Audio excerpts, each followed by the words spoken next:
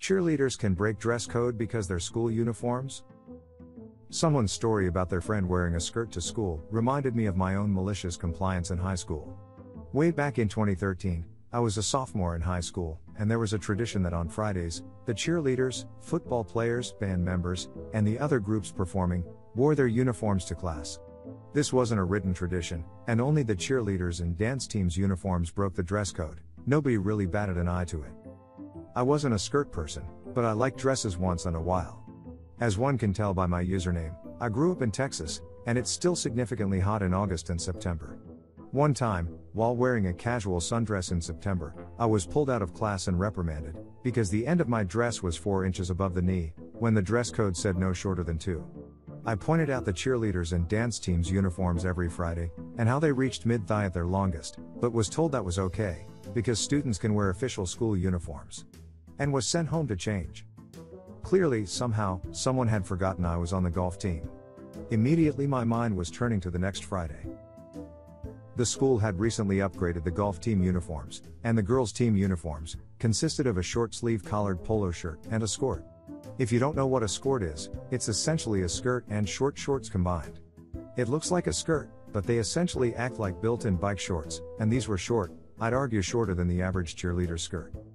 So that next Friday, to my parents' surprise, I was ready to go that morning in my golf uniform, and took a bag to keep the clothes in, to change into after school. But I just said Fridays, we can wear our uniforms to class, and they accepted without question and took me to school. Well, by second period, I was sent to the office again, and the first thing the assistant principal asked me was, why I would deliberately disobey her, right after our last conversation, and threatened in school suspension.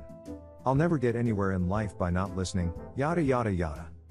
When I finally had a chance to get a word in, I said, but this is my school golf uniform, and I pointed to our school's logo, which was sewn into my polo shirt.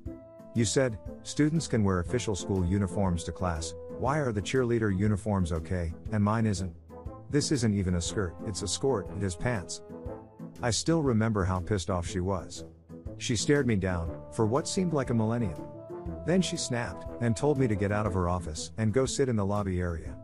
That I knew what she meant, and she would be calling my parents about this blatant disrespect. So I waited and played on my iPod, and chatted with a nice secretary, trying to keep myself distracted because, in reality, I had been really trying not to cry.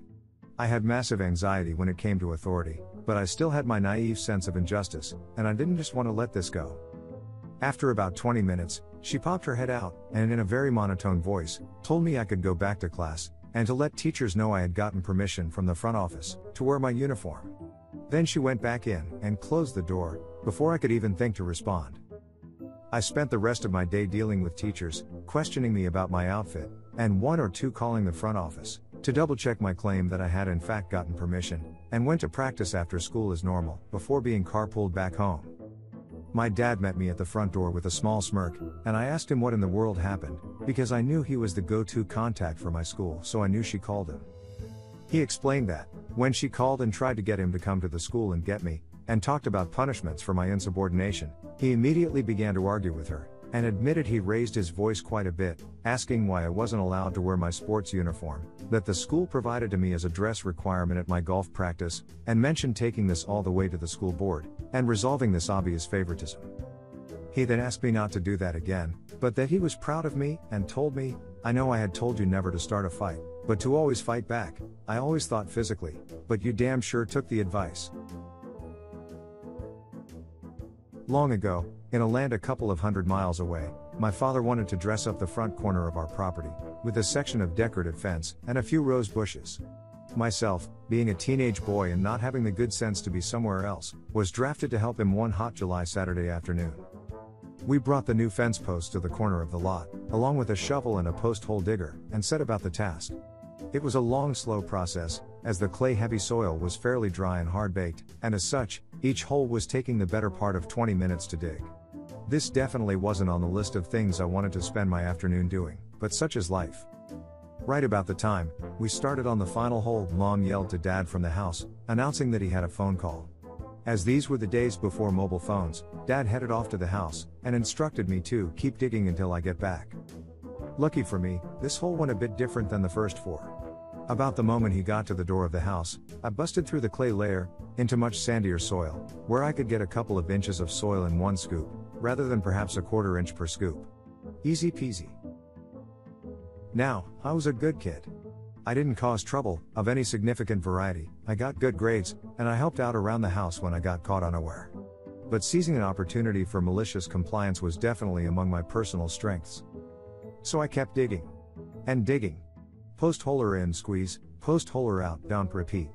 Dad wasn't on that phone call very long, but I made good time, and by the time I saw him at the door coming back, I was quite literally putting the post-holer all the way into the ground, to the point where the tips of the handles were just below the surface of the ground, and I couldn't really dig, because I couldn't open up the handles to squeeze the digging end any longer. So, if I had to guess, I'd say that hole was about 5 feet deep. Dad, how's it going? Me, I think it's deep enough now. Dad, let's put the post in and check. Me, a huge grin while he stoops over to pick up the post. Dad proceeds to drop the post in the hole. All the way in the hole.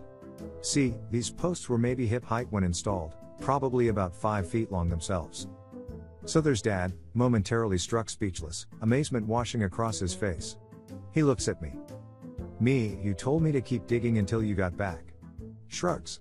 Dad, you little she. And laughs. Dad had to grab the post with his fingertips and pull it back out of the hole, and it wasn't but a few seconds of work to refill the hole to the proper depth.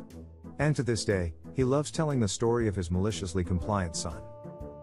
Follow-up. Years later, Dad realized he should have followed the call before you dig rule. Turns out, that hole I was digging was within a foot or two of an underground main power line for the neighborhood. He still has a bit of an I almost killed us guilt about it. And just to head off the puns at the pass, he was kind of shocked when he learned where that line was buried.